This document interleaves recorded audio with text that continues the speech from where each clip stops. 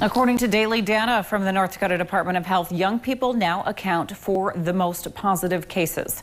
957 out of the 3,971 positive cases, or 24%, come from people between the ages of 20 and 29.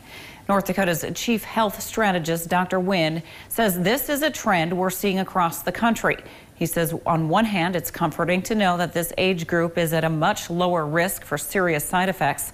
However, he says there's a definite uptick among young people, which leads him to believe they are not following physical distancing guidelines and are more likely to spread it to a vulnerable family member or friend. In North Dakota, as an example, we have had, and again, knocking on wood, no mortality in anyone under the age of 40. Now, that's not true around the country, but in North Dakota, of the 85-ish deaths that we've had, not one has been someone under the age of 40. Since the virus landed in the state, 11 people in their 20s have been hospitalized. None of them are currently hospitalized. Back in February, life as we